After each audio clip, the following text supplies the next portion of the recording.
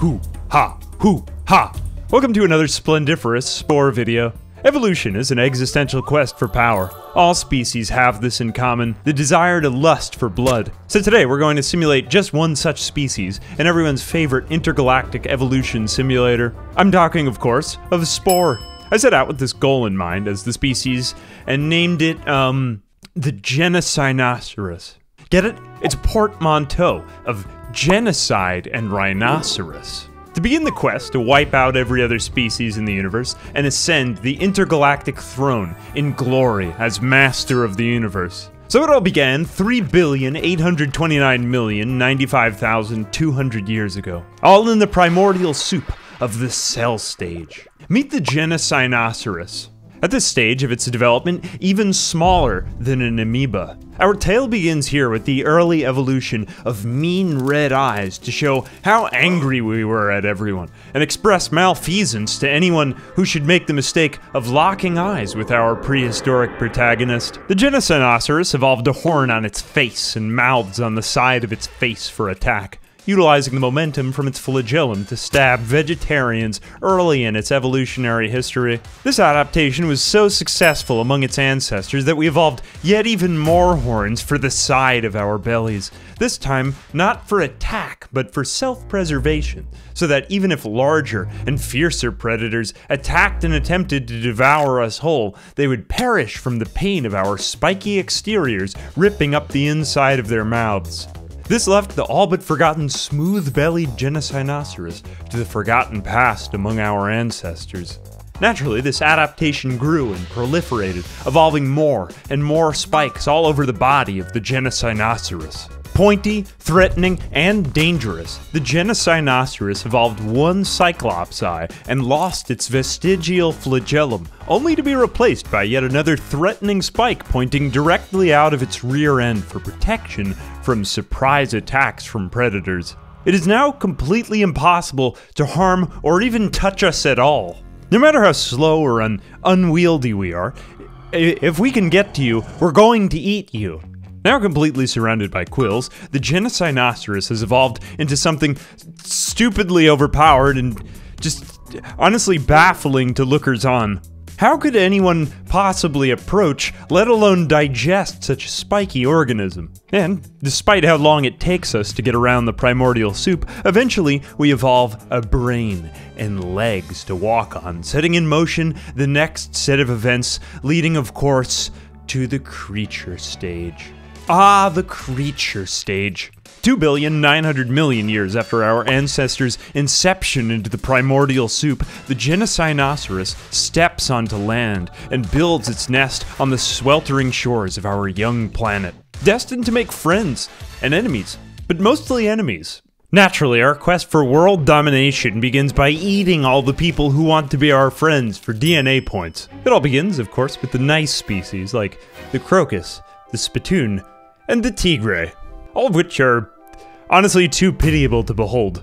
We quickly extinct them by bashing our faces into them, unlocking with it enough DNA points to begin the transformation into something more resembling a rhinoceros than before. A goofy nose, 2 eyeballs again, and arms and legs to move around faster on land and charge into people. We extinct the dubla, the oogie, the dukes, and of course, the species known only as Miss Butterfly, none of whom stood a chance against our sharper mandibles, bigger brains, and angrier, downward-pointed eyeballs to display our dominance against all other species than Genocinoceros. We devoured the flesh of the moopid staggies, the modagals, and then the game unfortunately crashed since the Steam version of Spore it's just a mess.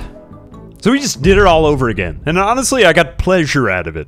The Jarka, the Dweebly, the Gnarl, and the Brish. None of them held a candle to our pointier horns, stompier feet, or the literal pizza cutters we evolved for ears. We killed every species we met and appropriated their body parts. I'm just gonna say the names of the other species because I like the sound of them.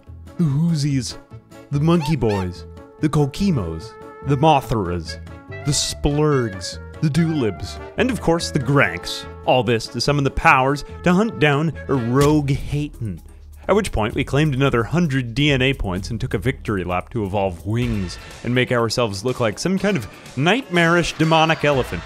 I can name all the other species we knocked out, but I think you get the picture. We evolved arms over our other arms. And then the finishing touch, spiky butt cheeks to shoot people with poison. And so, with all that in mind, 3,820,000,000 years from our humble origins, we concluded the creature stage, which leads us, of course, to the tribal stage. Ah, the tribal stage. The Genocinoceros evolved the ability to use tools and communicate to form greater sentences, forming small packs of hunter-gatherers, but mostly hunters, and not gatherers. We donned tribal masks to hide our facial expressions, grew mustaches, and pierced our noses with rings to strike fear into our enemies, to advertise to them how much pain we were capable of withstanding in combat. I made ample use of the baby duplication glitch to pad our numbers with extra warriors, and then it was off to conquer the pink tribe, the cyan tribe, and of course the green tribe. None of whom stood a chance against us because we had carried over our ability to spit in people's faces at long distance as a ranged attack. Thus, before we even entered into combat, the sheer toxicity of our saliva would wound them mortally sometimes. At last, we appropriated spear technology to conquer the orange tribe and the lavender tribe, who also had thick, luscious rear ends but lacked the spiky, poisonous butt cheeks required to maintain dominance at the top of the food chain. Not only were we alpha, but we were also the most cultured, donning feather headdresses and skulls on our head to display our kills to our enemies. Thus concluded the tribal stage at last, with no others left standing, and the utter destruction of every single other tribe on the face of the planet. What lay next would be the civil and ideological war among factions we know only as the civilization phase. Ah, the civilization phase. Bombs, tanks, nuclear war. These revolutionary ideas set in motion a Genocinoceros enlightenment, an age of Aquarius. But for all their ideas, the Genocinoceros species splits in an ideological explosion, some religious, some warlike, and some economical.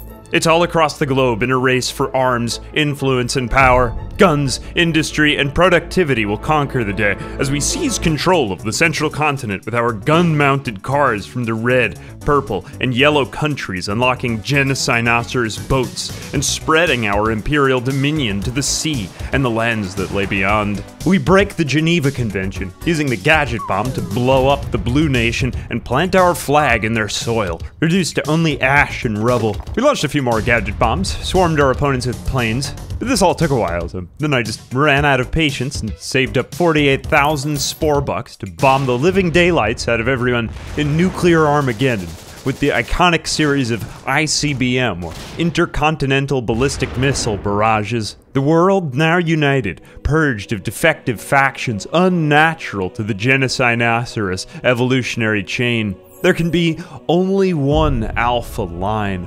Thus, after 3,829,094,900 years, we entered into the sublime technological revolution of the space stage. So commenced the space stage, which is objectively the worst stage in Spore, most of which took place in bombing everyone else we met. But before we bombed them, we would offer them a trade route. If they accepted, we spared them for the little extra income they offered our empire. If they did not accept, we would relentlessly bomb them with larger and larger payloads until they capitulated. I hate the space stage so much.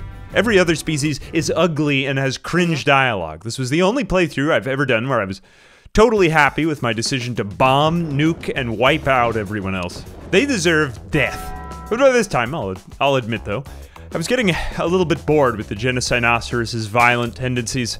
Oh look, another species, we'll just extinct them. How original.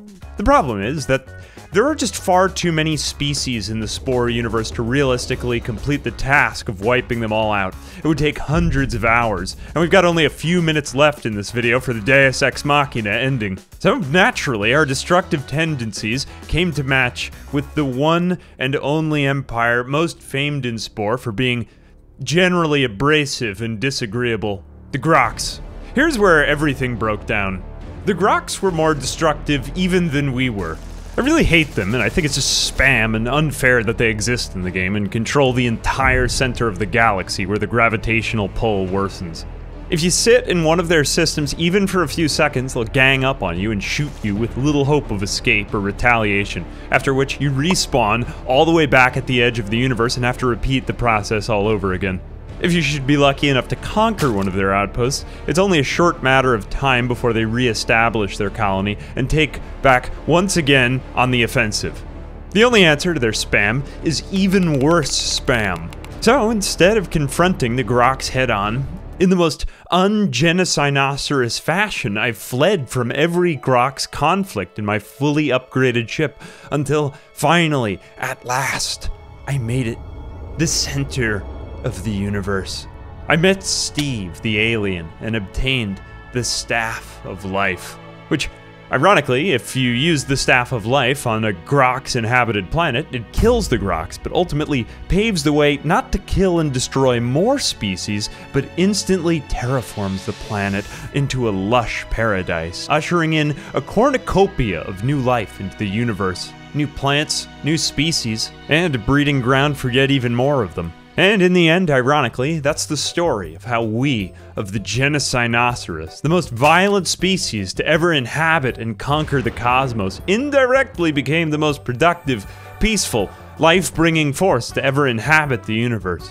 What life would we breed in this newborn, peaceful galaxy? That all remains to future generations to decide. Anyway, I'm Ambiguous Amphibian. Big thanks to my patrons who subsist on a diet consisting of only primordial soup. Until next time.